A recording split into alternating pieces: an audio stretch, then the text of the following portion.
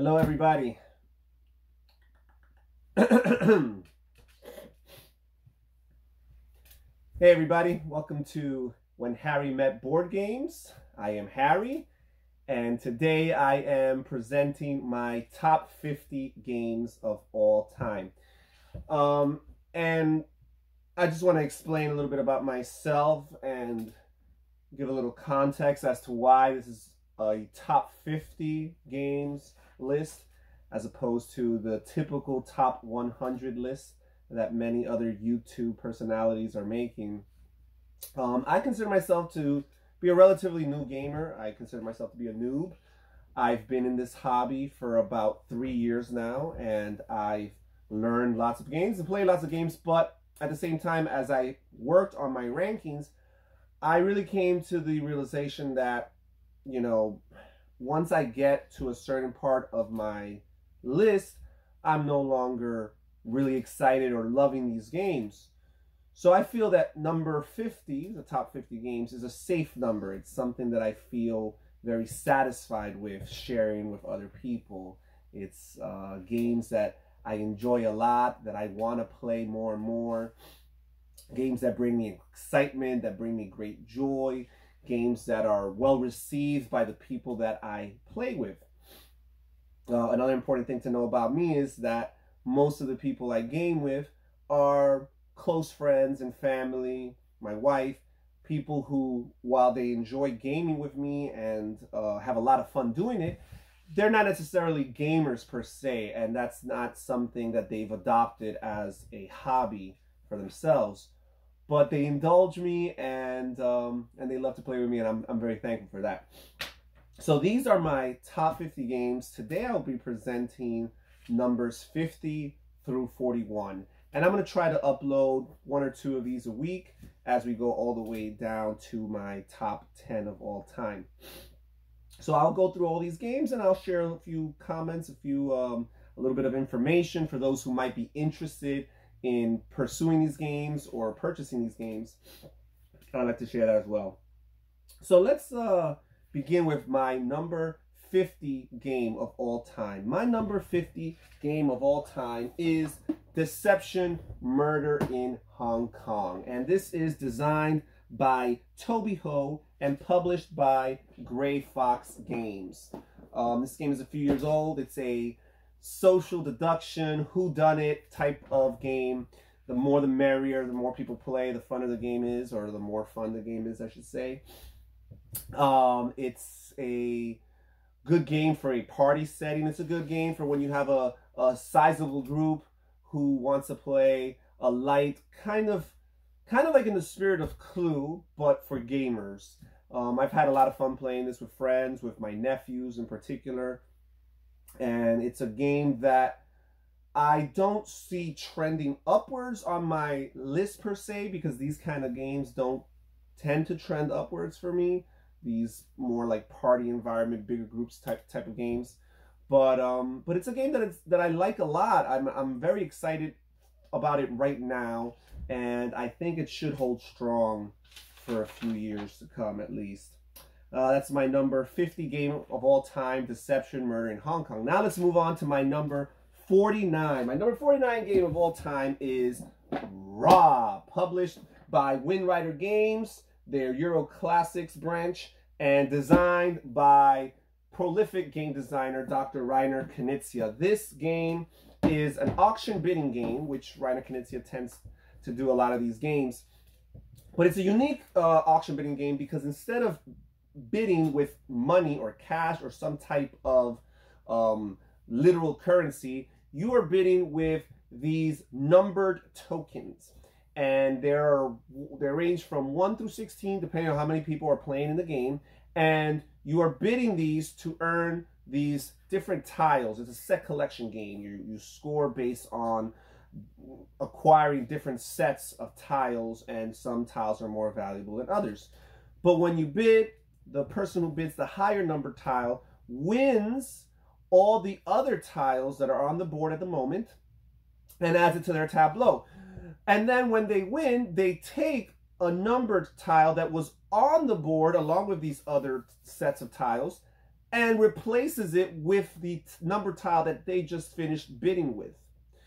And these number tiles are also part of the scoring at the end of the game. So it's a tightrope that you're trying to walk, because you want to win these sets, but at the same time, you don't want to overpay for them, because again, these number tiles are very valuable at the end of the game. It's a very, very unique game. I like the Egyptian theme. I find it to be simple to teach, simple to learn, but a fun game to play. And that's my number 49 game, Ra. Now we move on to my number 48 game of all time, which is Merchants of Amsterdam. Again, designed by Dr. Reiner Knizia and published by Rio Grande Games. This game is a game that nobody talks about. It is out of print. It's not a game that is hyped up by many people, and I imagine most people in the gaming hobby might have not even heard of this game. But I think this is a really good game. Again, this is an auction bidding game with an element of area control / area majority, because there are 3 realms, so to speak, that you are trying to have majority in. You have the warehouses in Amsterdam, you have the offices throughout the world, in particular the 4 sectors of the world, and then you have your ships that are bringing in the goods. And as the game goes along, you have a track that kind of simulates different events or catastrophes, sometimes even, that happen throughout the game that affect the players positively and negatively depending on their circumstances. Also, every so often, you score in one of the 3 different areas: the warehouses, the offices, or the ships. And you're trying to have majority, or maybe be the secondary player in all of these areas to score accordingly. Now, what's interesting about this game is the way that the auction and bidding works. Instead of having just a simple shout out loud and state what your bid is, you have this little clock-like device, a little clock-like gadget. I might even have to show it so people could understand what I'm talking about. All right, let us see right here. You do have paper money here. If you're not a big fan of paper money, you might not like that. But you have this little gadget over here. And the way it works is you have it, you wind it up to the start, and the first number you'll see here is 200, and it goes all the way down to the number 50. And you start it.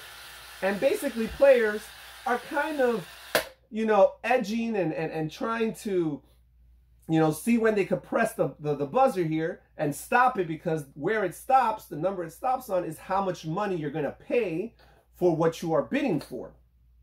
And, you know, there's the tension of, I don't want to bid too much for it, but if I wait too long, the other person might stop the buzzer before me.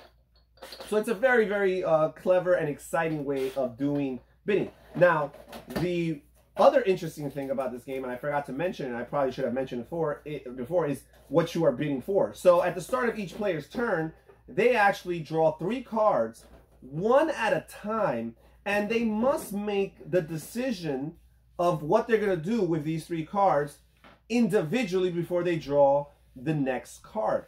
So the 3 options they have is they could either discard that card if they're not interested in it, or they could put it up for auction if they are mildly interested in it, or if they are very excited about what that card is and where it will let them wield influence on the board, then they can just take it straight up for free.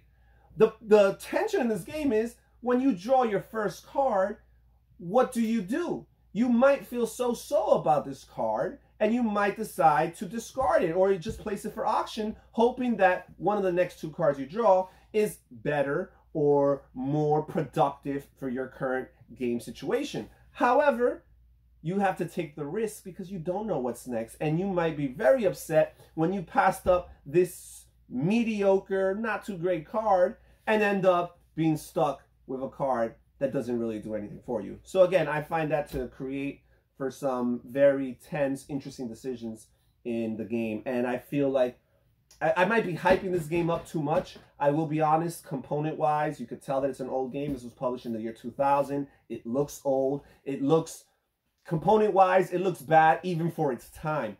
But if you don't mind maybe tricking the games up a little bit, or maybe you don't even care too much about the way a game looks and how it plays, I think this is a game that can be fun. And up to now, I've had fun playing it. And that's my number 48, Merchants of Amsterdam. Now we move on to my number 47. My number 47 is Small World. It's published by Days of Wonder, and the designer is Philippe Kayarts. I think and hope I'm saying that name right, Philippe Kayarts. Small World is a area control game where you are controlling different races and you are invading surrounding territories. It's called Small World because the map is very tight. It is a small map, and it's modified, and it adapts to the amount of players. For example, the base game comes with boards for 2, 3, 4, and 5 player games, and each map barely accommodates that player count, which forces conflict, and it forces battle. The way this game works is you have deterministic combat. Instead of just rolling a die, there is a die in this game, but it's not used quite as often as in most of these type of games. Instead, you have the tiles that represent your units, your forces. And when you are going to conquer an area, you just need to make sure that you have more tiles than what are more tokens. These are tokens. More tokens than what are in that area you're trying to invade, +2. And basically, as long as you have enough tokens, you can keep on invading new territories. And then at the end of the turn, you can reinforce accordingly to protect your borders and make yourself strong. The interesting part about this game is that you cannot go the whole game with your starting fantasy race, because eventually you thin out and you become weak and vulnerable, and you won't be able to score the necessary points to win the game, and your opponents will just run over you and take advantage of you. So at some point in the game, if not maybe even 2 or 3 times in the game, you have to make the very difficult decision of putting your race into decline. And basically what you're saying is, I am no longer going to operate with this race. I've moved on. This race will pick up a few points for you over the next couple rounds, perhaps, until they eventually get totally wiped off the face of the board. But now you're going to move on to a new race. And this is the race that's going to conquer new lands for you and score you new points. It's a really cool game. It has a very interesting mechanism for drafting the different races. And each of the races is combined with a different power. So the race in itself gives you a power, and then there's an additional special power that's combined with that race. It gives so much possibility for different combinations. The replayability of this game is incredible. So if you like that type of game, that Risk type of feel, but are not a big fan of how long Risk lasts, for example, and you're not a big fan of how lucky Risk feels, and also just how prone to turtling and avoiding conflict Risk can be, especially if you start out in Australia, right? So I find that this game eliminates all those problems, plus adds some clever mechanisms for drafting and some uniqueness and asymmetry as far as players feeling different because they control different races and different powers. So that is my number 47 game of all time, and it is Small World. Now let's move on to my number 46 game of all time, which is In the Year of the Dragon, designed by Stefan Feld, published by Ravensburger Games.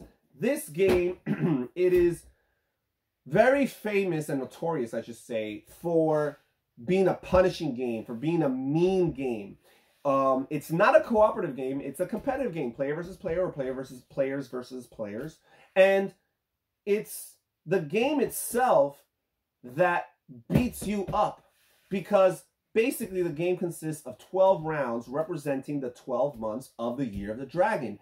And in each of those months, except for the first 2, which are months of peace, in each of those last 10 months, some disastrous calamity is taking place. It might be famine. It might be warfare. It might be the increase of taxes by the king. It might be disease. And you've got to prepare for each of these calamities by drafting and recruiting different workers that will protect you and ease the consequences of some of these calamities for you. However, it is impossible to do enough in this game. It is impossible to be prepared enough. It is impossible to avoid all of the casualties that these disasters are going to bring upon you. So you've kind of got to pick and choose what you're going to avoid and what is realistic to accomplish. It is fun game. It is tight. It is mean, but at the same time, you feel vindicated and accomplished when at the end of the game, you've been resourceful enough to outlast or outsurvive your opponents. You could say, you know what, the Year of the Dragon, it really beat me up, but it beat you up worse than it beat me up. And it does feel fulfilling to have that. Besides, I do like the game within the game that this provides, where you are playing certain characters and recruiting certain characters, and some of them give you more abilities to deflect some of these disasters, while others give you the ability to go up on the player order track further and further. So sometimes you might take an inferior worker or inferior tile that's not going to help you that much currently in the game and the disaster that's coming soon, but at the same time it prepares you to have a better advantage in future turns, because you will advance further on the player order track and it will be harder for some of the players that are behind you to catch up. So it gives you that opportunity to sometimes make a decision planning forward and not necessarily for the immediate present, right? This game is a good game again. It's a little bit old. I do have the 10-year anniversary edition right here, but it is a classic. And if you can appreciate a game being tight, a game being a little mean, a little brutal, if you can appreciate a game where you're not necessarily going to feel like the richest person alive at the end of the game, but you can feel accomplished and resourceful and resilient, then this can be a game for you. My number 46 game of all time in the Year of the Dragon. Now we move on to my number 45 game of all time. In the same vein, Notre Dame. Designed again by Stefan Feld and published again by Ravensburger's Games. And again, this is the 10-year anniversary edition. Notre Dame, very similar to In the Year of the Dragon. They were both published in the same year. And I think, philosophically speaking, Stefan Feld was in the same place with these games, because this game can also be pretty brutal. You just have one disaster to worry about, which is the Black Plague, I guess, or some kind of plague involving rats that you're trying to hold at bay. You can never completely stop this infestation, but if you prepare accordingly, you can hold it at bay and not be so affected by it. Because again, what this plague does is it hurts your game situation. It takes points away from you. But in this game, you are trying to advance in your own part of the city, around the Cathedral of Notre Dame, and you have all these different sectors that benefit you in different ways and basically help you score points in different ways. What's interesting here is you are drafting cards at first. There's a draft right before each round, and you have some of your cards, and then you could get some of your opponent's cards, depending on which ones you think are more beneficial to you. And you'll basically draft 3 cards, but you only get to use 2 for each round. And maybe whatever your opponents choose might change your mind as to what was your second card going to be. And what's interesting about this game is, for each card you play, you place a cube on a specific sector in your board, and you collect its benefit. However, as the game progresses, with each subsequent cube that you place on that sector of the board, you will benefit more. So if placing 1 cube on this part of the city helps you collect one coin, when you place a second cube later on in the game, it's going to help you collect 2 points. If placing a cube on this sector in the city helps you score 1 prestige or 1 victory point, then later on in the game, when you place down a second cube on that sector, it's going to help you collect 2 prestige points. I find that to be a very cool mechanism. It gives the feel of a slow build, but again, not the feel of, you know, the rich get richer, because you'll be limited to as to how many cubes you can put in your board, because first of all, you have a limited supply to start with, and you have to work towards even recruiting more of those cubes.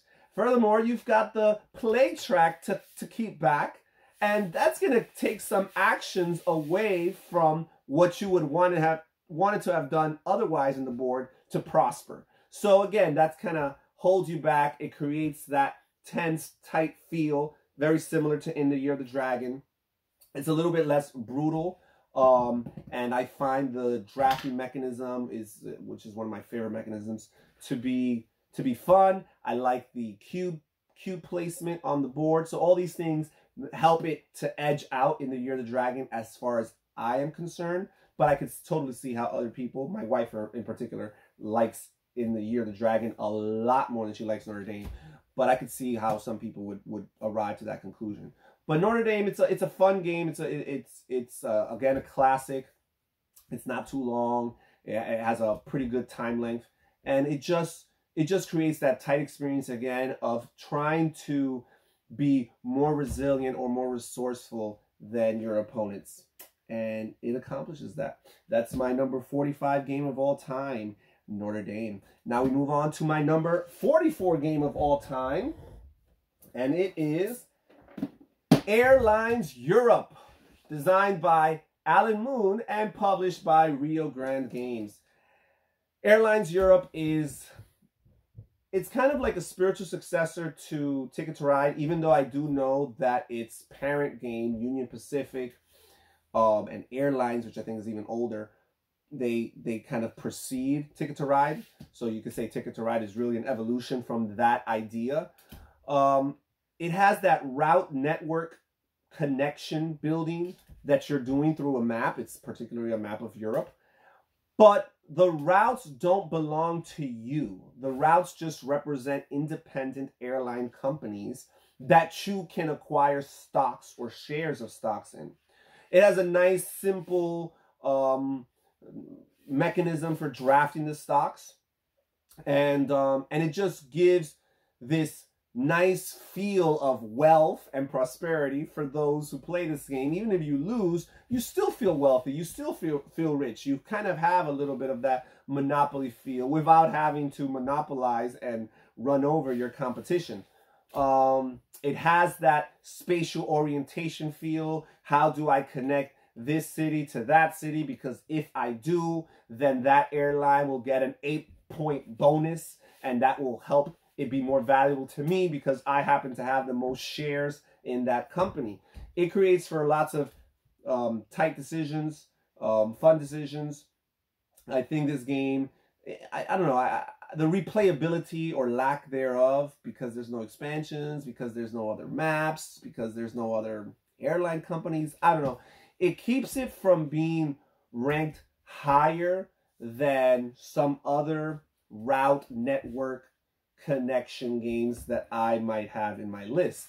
But I do enjoy this game. It is a solid game. I don't see it trending upwards.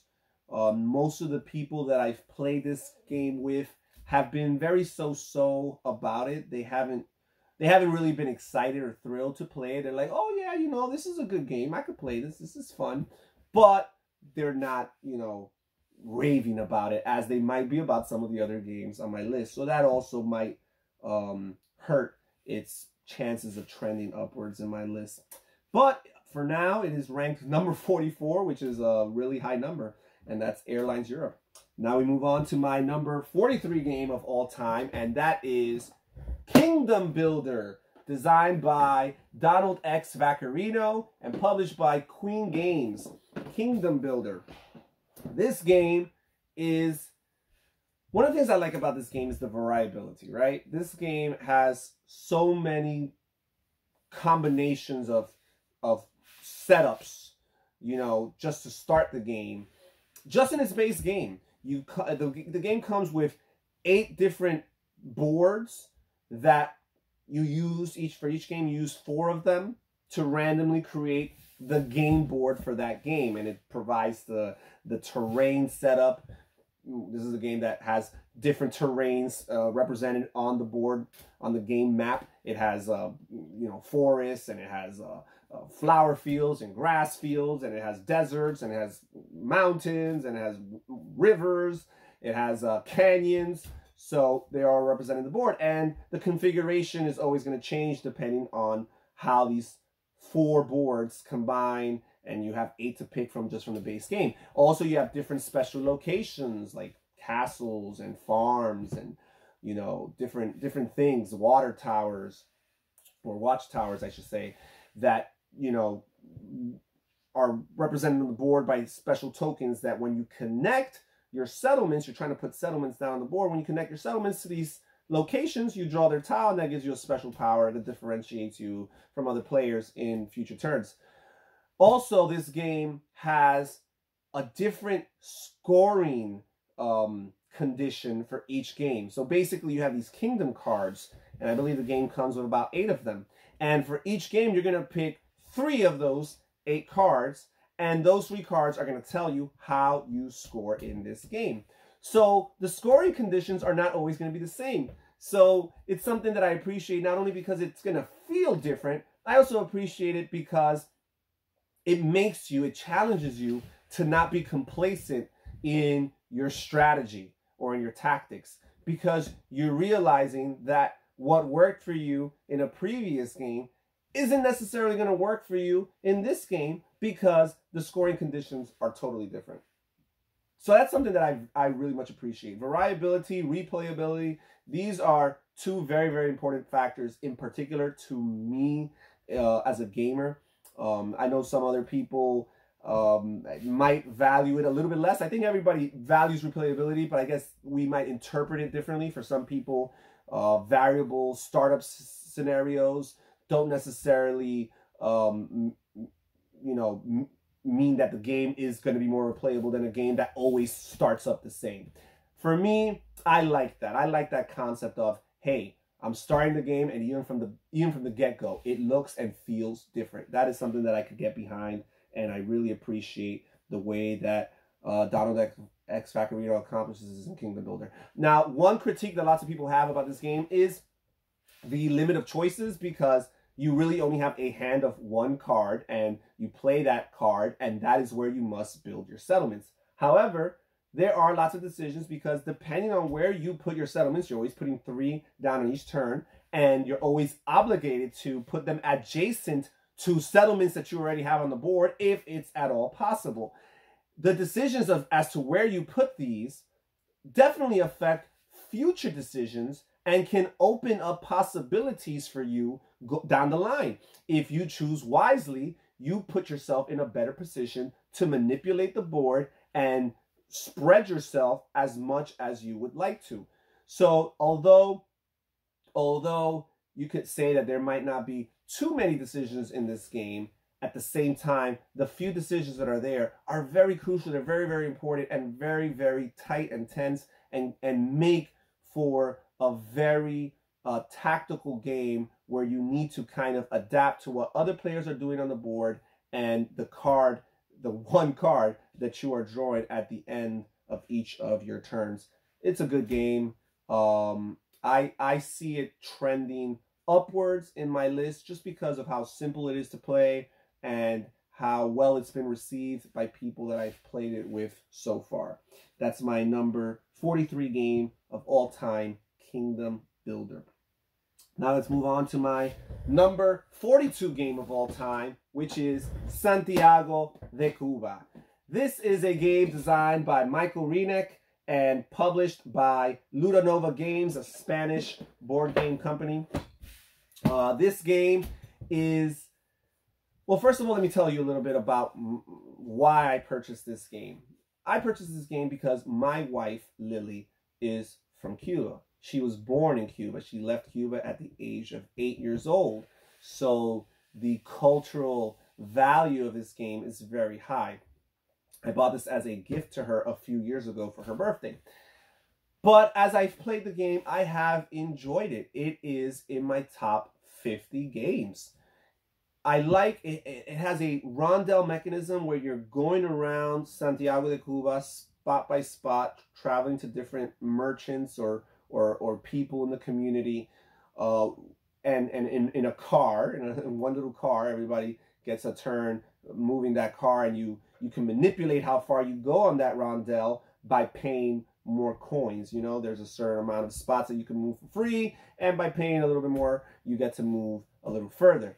And then after you're done moving on that rondel and interacting with whatever merchant or worker was there, then you go to one of the 4 sectors of the board, and you have a worker placement phase where, depending on the color of the player you chose on the rondel, that determines what section on the worker placement part of the board you get to go to. And you get to place your worker on a building, and based on what building you place that worker on, you get to benefit off a certain thing that spot particularly gives you. So it combines some very interesting mechanisms. The rondel, the worker placement. I really enjoy worker placement. I know my wife really enjoys worker placement. Also, you're trying to ship certain goods at the end of each round, and there is a supply and demand. So certain goods are more in demand and others are less so. So you're trying to work your way around the board and make your decisions so that you're in the position to fulfill those demands better than your opponents can. It's an interesting game. Again, I think the Cuban theme really helps it a lot. I think the fact that it is a Spanish edition of the game, the rules are in Spanish and the player characters are in Spanish, I think that's also made it very fun for my wife, who is, again, a native Cuban, where Spanish is still the language of her heart. I think she's had lots of fun playing this game, and I've had lots of fun playing with her too. So that's a game to consider for people who might want to learn a little bit more about Cuban culture. I'm lying, this game has nothing to do really with Cuban culture. I mean, I guess some of the words and some of the concepts might be a little bit cultural, but more than anything, it just creates the ambiance for a person to put themselves in that setting. It's a good game. Maybe you should try it out. That's Santiago de Cuba, my number 42 game of all time. Now we move on to my number 41 game of all time. And that is King of Tokyo, designed by legendary designer Richard Garfield and published by Yellow Games. This game is probably the lightest game in my top 50. Probably the shortest game in my top 50. This game could be done in 15 minutes, maybe 20. It's a quick game. It's a cutthroat game.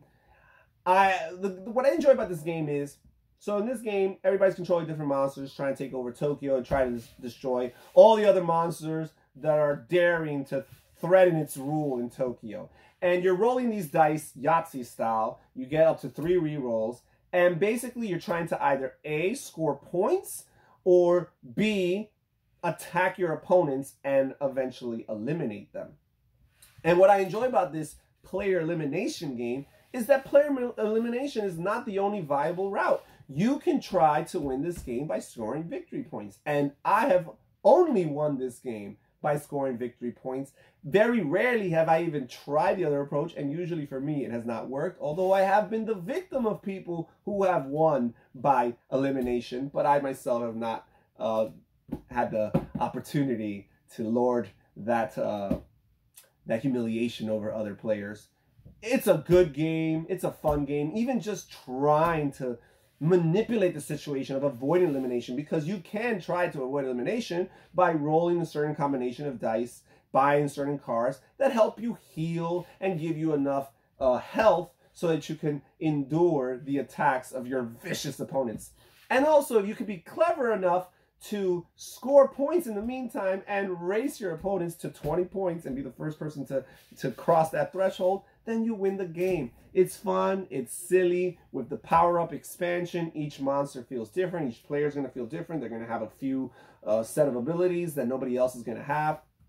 It creates different options for what you want to do with your dice. It's a good game. If any game on my list deserves the adjective, the description of being fun, it's this one. It is fun. Everybody I've played this game with has had fun.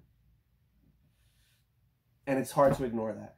For as light as it is, for as cutthroat as it is, for as short as it is, it's hard to ignore that. This game is a filler game that I see myself never getting rid of.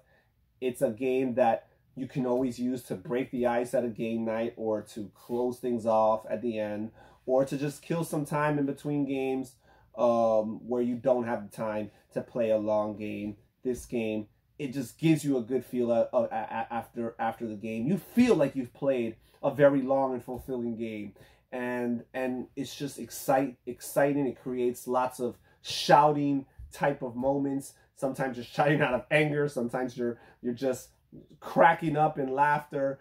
You know, other times you're just almost crying because you know you're about to be eliminated. It creates for memorable situations where you will constantly tell the story of this epic roll that someone had where they needed to roll the right thing and they did or they didn't. It is definitely the kind of game that you will talk about after you've played. And again, it's the kind of game that will cement memories in your mind for years to come. And that's my number 41 game of all time, King of Tokyo. So that is my numbers 50 through 41, my first video out of my top 50 that I will be continuing to record over the weeks. I hope you guys enjoyed this list. I hope you enjoyed the making of this video. Feel free to comment down below, share some of your top 50 games of all time, maybe in particular your 50 to 41. Comment on how you feel about my 50 through 41, where you agree, where you disagree, anything that I might have missed in saying as far as my description of the games. Feel free to subscribe to our channel as well, When Harry Met Board Games. That way you can get updates and follow us as we continue to upload new content on this channel. Thank you so much for giving me your time, and I will see you next time. I'm Harry from When Harry Met Board Games. Take care. Bye-bye.